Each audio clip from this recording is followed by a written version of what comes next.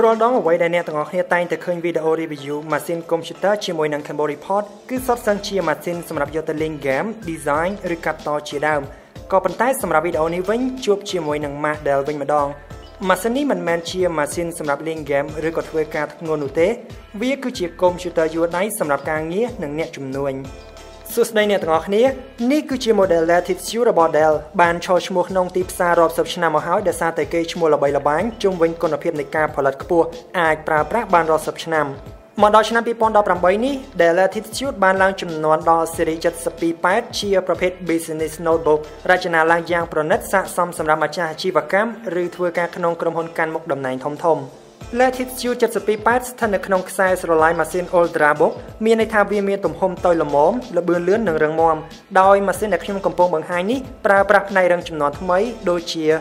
CPU Intel Core i7 លេខ 7600UV Pro រត់នៅក្នុងល្បឿន 2.8 GHz ឡើងទៅ 2.9 GHz ជា chip សន្សំសំចៃថ្ម RAM 16GB ជាប្រភេទ DDR4 SSD ទំហំ 256GB ពពុះ M2 PCIe Graphic Intel HD Graphic 620និងដំណើរការដោយ Windows 10 Pro 64bit ស្ពេចប៉ុណ្ណេះវាអាចធ្វើការបានលើសពីរហ័សអាចបំពេញការងារប្រចាំថ្ងៃរបស់យើងបានទាន់ចិត្តទោះបីជាអ្នកប្រើកម្មវិធីច្រើនក្នុងពេលតែមួយក៏ដោយលើកលែងតែកម្មវិធីប្រើប្រាស់ graphic ខ្លាំងចេញអ្វីដែលខ្ញុំចង់ប្រាប់ទៅដល់អ្នកទាំងអស់គ្នានោះគឺ Dell ពិតជាធ្វើបានល្អនៅក្នុងការវេចខ្ចប់ម៉ាស៊ីនមានរចនាបថបែប classic នេះវាមិនមែនលេង style បែប Uវែងមានពណ៌ឆៅនោះទេផ្ទៃខាងលើពិតជាធ្វើឲ្យខ្ញុំមានអារម្មណ៍ថាស្និទ្ធជាមួយវាមែនតើវាក្រាលសារធាតុដែលភាសាបរទេសហៅថា soft touch ការពីការសឹករិចរិលបានយ៉ាងប្រសើរពុំចាំបាច់យកទៅអ៊ុតពីលើបន្ថែមតែបើដៃប្រឡាក់វារាងតោងស្នាមបន្តិចចំណែកតួខ្លួនត្រូវបានផលិតឡើងពីសារធាតុ magnesium alloy ធ្វើឲ្យវាមានកម្រាស់ស្ដើងត្រឹម 1.7 សង់ទីម៉ែត្រនិងទម្ងន់ត្រឹម 1.2 គីឡូក្រាមប៉ុណ្ណោះពិសេសរឹងមាំតែបើធ្លាក់ល្មមអីក៏គ្មានបញ្ហាដែរសូម្បីតែបើអេក្រង់ចេញមកក៏វាធ្វើឲ្យយើងមានអារម្មណ៍ទៅដល់គុណភាពដែរគឺមានអារម្មណ៍ថាវាហាប់ណែនផ្ទៃខាងក្នុងគឺទូទៅដូចគេដូចឯងដែរវាមានក្តារចុចធំល្មមហើយខ្ញុំអាចវាយអក្សរបានរលូនល្អពុំមានបញ្ហាជាមួយវាឡើយចំពោះ trackpad គឺអាចដំណើរការបានទូទៅងាយស្រួលនៅក្នុងការប្រើប្រាស់ម្រាមដៃបញ្ជានិងចុចចំគោលដៅហើយក្នុងនោះយើងក៏ទទួលបាននៅ sensor scan ក្រយៅដៃមួយទៀតនៅគែមខាងស្ដាំធ្វើឲ្យម៉ាស៊ីននេះកាន់តែមានសុវត្ថិភាពដោយអាចដាក់ password មួយតង់ហើយ scan ម្រាមដៃមួយតង់ទៀតចំណែករុន input output ឬហៅកាត់ថា I/O រួមមានដូចជារុនសាកថ្ម Thunderbolt 3 ជា USB-C USB 3.0 ចំនួន2មួយនៅខាងស្ដាំមួយនៅខាងឆ្វេងរុនសម្រាប់ដាក់ smart card ក៏ដូចជារុន lock សម្រាប់ចាក់សោ LAN micro SD និងរុនដោតកាស 3.5 mmងាកមកមើល webcam ខាងលើនេះវិញវាថតរូបនិងវីដេអូបានទូទៅក្នុងកម្រិត HD ជាមួយនឹងល្បឿន30 frame ក្នុង1វិនាទីចំណែកអេក្រង់ទំហំ 12.5 អ៊ីងជាប្រភេទ LCD វាក៏អាចបង្ហាញរូបភាពក្នុងកម្រិត HD ដូចគ្នាវាមុតច្បាស់តែការផលិតពណ៌គឺនៅស្ទើរបន្តិចអេក្រង់នេះស្ថិតនៅក្នុងលំដាប់មធ្យមដែលការផលិតកម្រិតពណ៌ sRGB បានខ្ទង់ 73% ប៉ុណ្ណោះខ្ញុំសង្ឃឹមថា Dell នឹងកែប្រែអេក្រង់ឲ្យល្អជាងនេះនៅជំនាន់ក្រោយក៏ប៉ុន្តែបើយើងគិតឲ្យស៊ីជម្រៅបន្តិចគឺថាការប្រើអេក្រង់ LCD នេះវាក៏ជួយច្រើនដែរជំវិញពន្លឺដោយវាអាចជះបាន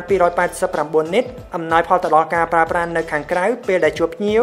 ឬដៃគូអាជីវកម្មជាដើមពិសេសបំផុតគឺស៊ីថ្មតិចជាហេតុធ្វើឲ្យម៉ាស៊ីននេះអាចរស់បានដល់ទៅជាង12ម៉ោងពិតជាមិនធម្មតានោះទេនេះដោយយោងទៅតាមការអះអាងរបស់ Dell ផ្ទាល់សម្រាប់បទពិសោធន៍ប្រើប្រាស់ជាក់ស្ដែងផ្ទាល់ខ្លួនរបស់ខ្ញុំតែម្ដងសម្រាប់កម្រិតពន្លឺអេក្រង់ 50 ទៅ 60% ប្រមាណជា7ម៉ោងម៉ាស៊ីននេះនៅសល់ 58% ទៀតឯណោះហើយដូច្នេះខ្ញុំអាចសន្និដ្ឋានបានថាវាពិតជាអាចរស់បានក្បែរ12ម៉ោងដោយ Dell អះអាងពិតមែនហើយឬអាចខ្ទង់11ម៉ោងជាងសម្រាប់ការបើកពន្លឺអេក្រង់ 100% និងបើកភ្លើងក្តារចុចដែលអាចបើកបាន2តង់តាមតម្រូវការជាក់ស្ដែងចំណុចគុជនេះហើយគឺជាហេតុផលដែលធ្វើឲ្យ businessman និង businesswoman ពេញចិត្តព្រោះពុំចាំបាច់យកឆ្នាំងសាកថ្មកម្លាំង65វ៉ាត់តាមខ្លួននោះទេម្យ៉ាងពួកគាត់ក៏មិនមែនជាអ្នកលេង game ឬ design ដែលចាំបាច់ត្រូវមាន graphic ខ្លាំងអ្វីដែរចំណែកកុំព្យូទ័រយួរដៃមានកម្លាំងថ្មរស់បានពេញមួយថ្ងៃបែបនេះក៏ពិបាករកទិញក្នុងទីផ្សារដែរកម្ដៅរបស់ម៉ាស៊ីននេះពុំចោទជាបញ្ហាអ្វីទាំងអស់ការប្រើប្រាស់ទូទៅកម្ដៅ CPU រត់ចន្លោះពី34អង្សាទៅ40អង្សាមិនធ្វើឲ្យក្ដៅដៃឬប៉ះពាល់ទៅដល់ការប្រើប្រាស់អ្វីឡើយចំណែកសំឡេងកង្ហាក៏ស្ងាត់ល្អតែម្ដងខ្ញុំក៏បានធ្វើតេស្តជាមួយនឹង Cinebench ផងដែរដោយពិន្ទុទទួលបានសរុបគឺ347ដែលកម្លាំងប៉ុននេះសម្រាប់ chip សន្សំសំចៃថ្មគឺខ្លាំងហើយ វាខ្លាំងជាង chip Core i7 Series XQ ចំនួនចាស់ដែលស៊ីថ្មនឹងឡើងកម្ដៅខ្លាំងទៀតផងអញ្ចឹងម៉ាស៊ីននេះអស្ចារ្យបំផុតសម្រាប់អ្នករកស៊ីអាជីវកម្មអ្នកដែលឧស្សាហ៍ចេញទៅក្រៅជួបភ្ញៀវរាប់ម៉ោងធ្វើដំណើរពីកន្លែងមួយទៅកន្លែងមួយទៀតដោយពុំចាំបាច់ត្រូវការឆ្នាំងសាសតាមខ្លួន